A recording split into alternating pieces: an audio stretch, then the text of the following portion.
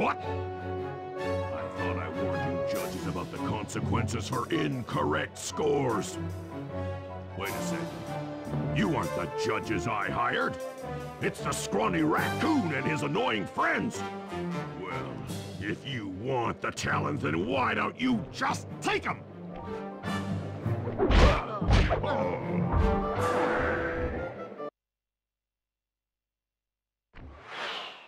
Oh, my aching head. Those talons really pack a punch. Sly! Murray! Wake up! Yeah, I'm awake, but not so loud. I have a splitting headache. Where are we? What's going on? This looks like the sawmill control room.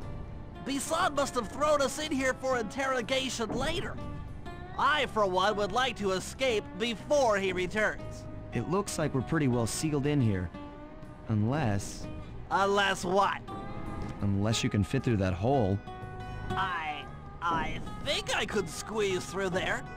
I'll drop down and try to free you guys from the outside. If there's any trouble, I'll call with this walkie-talkie. You might be able to help me with these sawmill controls. While you guys do that, I'll try prying open that steel door. Given enough time, I might be able to make some progress. Sounds like a plan. Good luck, Bentley. And remember to shout if I can help you from up here.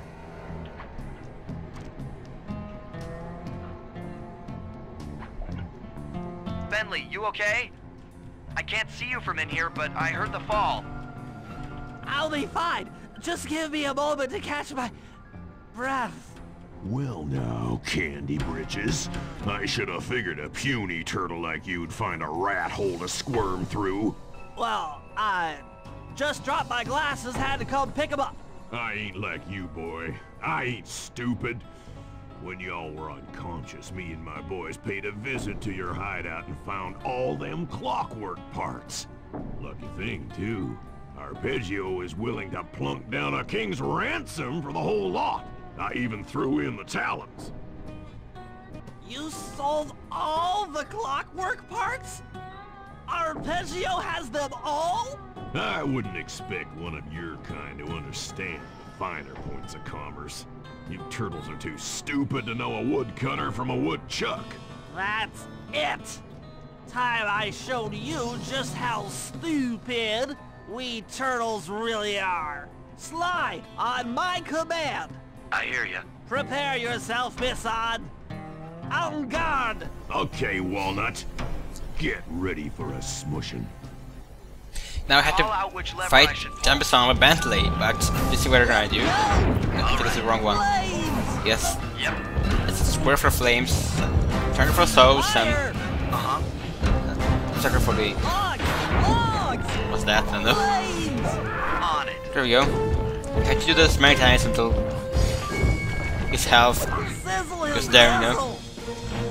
It's actually probably my favorite boss in this game. Bam! Actually, it's the first time I don't like it, but it's so funny actually. Come on in here, boys. Let's get this varmint. Well, because it's way different than your bosses, that's why I love it. How's that? Yeah, there's never guards, but they're nothing. Produce flames. Done. I keep pushing flames, it seems to me the best way to win, you know? 10-4. Fire! How's that? Flames! Actually, if you can see better, Bam! Fire up! On it. so it's live, it's using these. Logs! Logs! Wait, it's the wrong button. Flame up! Alright. Sauce? Triangle? Yes. It's triangle for the souls. Come here. Gotcha. Sauce! Too late. Oh crap, I'm gonna die here. I have to be perfect now. Fire up! Even in the fire. Turtle. Dynamite? No. Not dynamite. This part is harder actually. Sizzle his gizzle! Let's keep using flames, should be 10-4. decent way to win, you know? Fire up!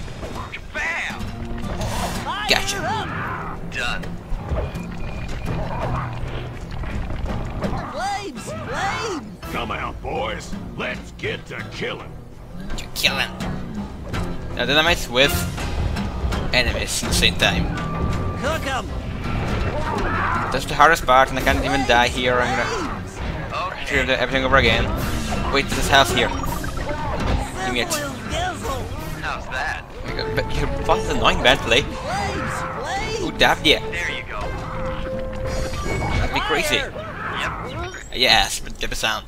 The boss. Tarnation! I've been done in by some four-eyed turtle? Times have changed. Once again, brains triumph over brawn. Good job, little buddy. That was some fast thinking. Don't forget about me. You did a great job opening that door, Murray. Thanks. Attention, John Bisson. Arpeggio's carrier blimp will arrive to pick up the Northern Light battery in exactly 1 minute. Okay, enough patting ourselves on the back. If we're going to get the clockwork parts back, we need to get onto that blimp. The silo battery isn't far. If we run, we can make it. Enough talk, let's move.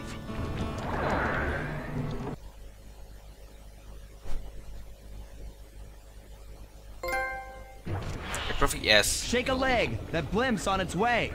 Oh, where to go? Yes, I totally forgot about this part. Totally. I had to reach the blimp. Alright, let's do this. Not care about guards. The jump is defeated. You can do anything. Yes.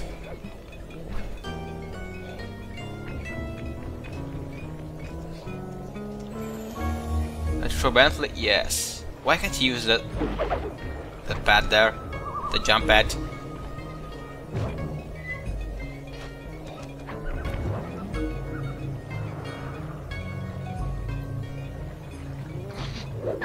The jump is completed, finally.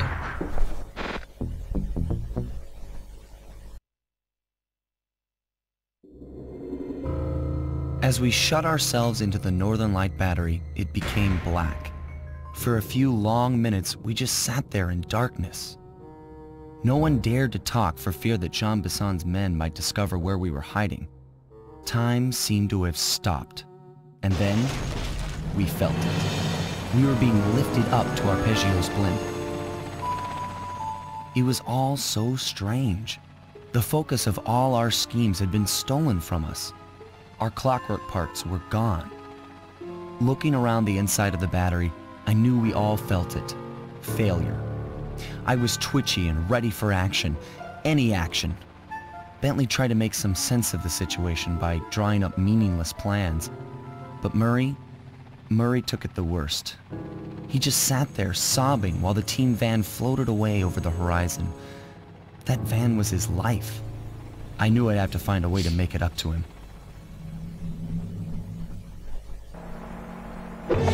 Wait, you're still in this band? Okay, never mind. Episode 8. This is the last one. This is the last part. And then this game will be done.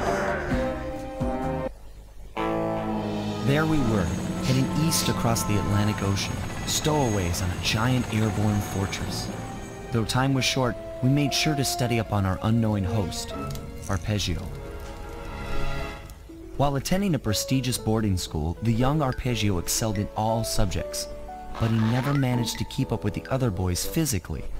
Sadly, his wings, due to their small size, were useless for flight. Furious at his feeble body, he focused his powerful mind to search for a cure in the works of the Italian Renaissance masters. Their notebooks provided the springboard for this sinister young genius, and it wasn't long before the Claw Gang took him on as chief inventor. His talents must have been at work repurposing all the clockwork parts for their criminal schemes. And now this mastermind is in possession of all the parts.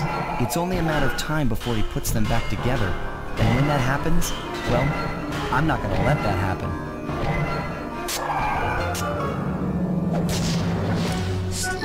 And the gang in